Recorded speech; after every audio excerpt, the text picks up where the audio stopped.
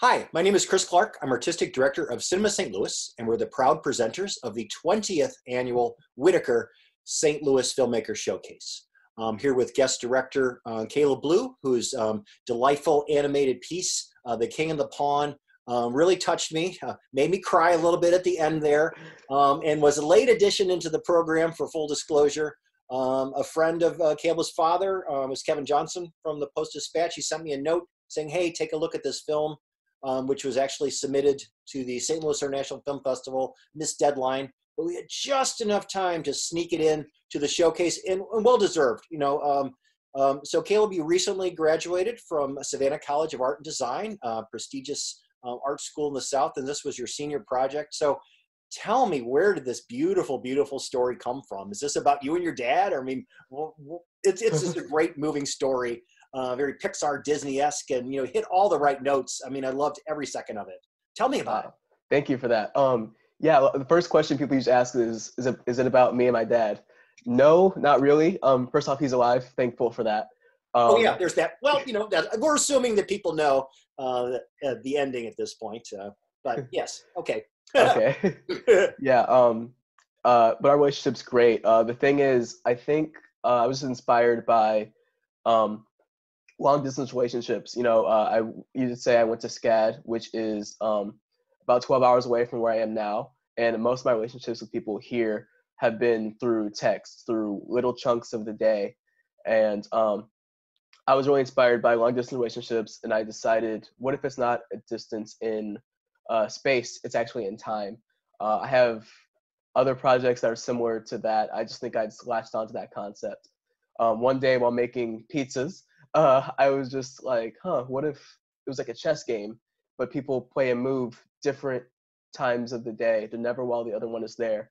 And it just cooked onto me that was 3 years ago. It hooked onto me for about 2 years. And then I finally pitched it to to the animation department of my school, and they loved it. So that's great.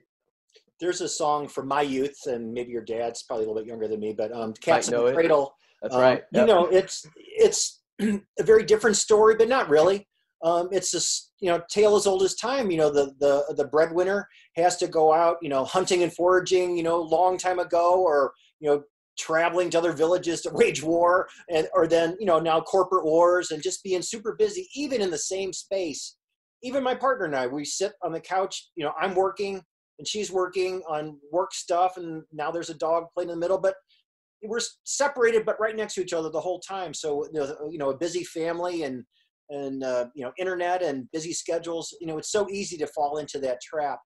But they found a way. They found a charming, beautiful way to talk to each other a little bit. And there was encouragement and, pathos at the end, and, lots of stuff. So how long did it take to put all this together?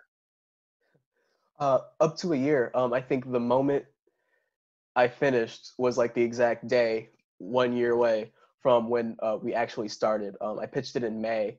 I found out my team around June of 2019.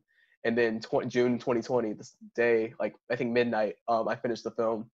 And so, yeah, it's about a year of constant work, pre-production, production, post-production.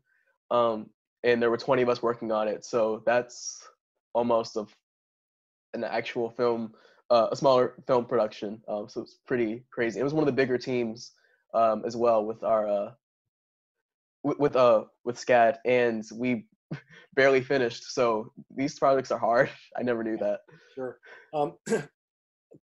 Couple months ago, when we had to reinvent ourselves as a presenting organization, I was pretty miserable, and I wasn't sure if what we were going to do. But now that we figured it out, this has been probably my favorite part of all, is chatting face to face with filmmakers like this. I had never met you before, so this is a treat. Often in the event, if we're having a live event, I'll be talking to somebody for 10 seconds, then somebody will tap me on the shoulder, or there'll be a question or problem, and I run away, and I can never concentrate on talking to anybody more than 10 or 30 seconds in a row if you're lucky. But this is great. So I get to meet new people and connect, and we can share this with our audiences, and it's really been fun. You're in O'Fallon, I'm in Maplewood, but we're just, hanging out and chatting. And this St. Louis, or O'Fallon, slash St. Louis Same, was yeah. meant to be kind of a pit stop for you. You were going to come by and hang out with your family. Then you were going to make your way out to California and start an animation career. But the world is weird right now. So you're stuck isn't the right word, but temporarily paused in the Midwest before you complete your journey. But are there, other things you're working on? Are you keeping busy? Yes. And just like the film, we're making the best with what we have. But I think I'm just going to be working on myself right now in terms of my career. With student films, since I spent a lot of time working on one project, I didn't get to really grow as an artist. I'd like to still be a student even though I'm graduated. So I will be trying to pick up commissions working on other people's projects for once and try to improve myself that way so that when I do go start my animation career, I'm on a better foot. That's great. Well, Yeah. this has been charming and fun to meet you and to talk to you. There's some local connections I'd like to be able to make for you with other filmmakers. I'm welcome to the club and the scene of the showcase. We've been doing this for 20 years, as I said, and it's one of our favorite events to do each year. It's very difficult because we know a lot of these people, and when we have to say no, it can be awkward. But in this case, we said yes, and that's it. Thank you very much. Have a great afternoon, Caleb.